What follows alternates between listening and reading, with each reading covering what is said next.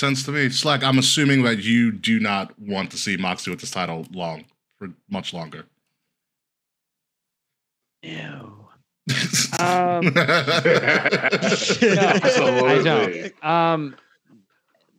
Just for me, when it comes to Jon Moxley, like I think he's a good wrestler. He is. Don't get me wrong, dude can go.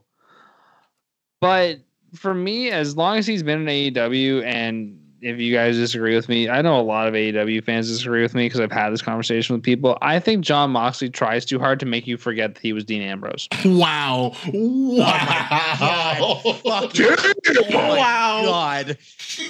Slack, next time you get that's a Don DeMarco right there. Holy Slack, next time you get in the argument with someone, just let them know the entire King of the Ring staff approves that message, and you are 1,000%. Don't worry, Slack. This is going on our TikTok and our reels really soon. I'm fine with that. I'm fine with that. Right you know what? No, put that on the TikTok. To Jon Moxley fans, oh boy, you can kiss my ass. You can debate your grandmother. Okay, he's been boring as Dean Ambrose, and he's even more boring now because he's trying too damn hard to be so fucking hardcore. It's boring and it's overdone and it's outplayed and it's outdated. And get the title off him. Wow. All right, Slack.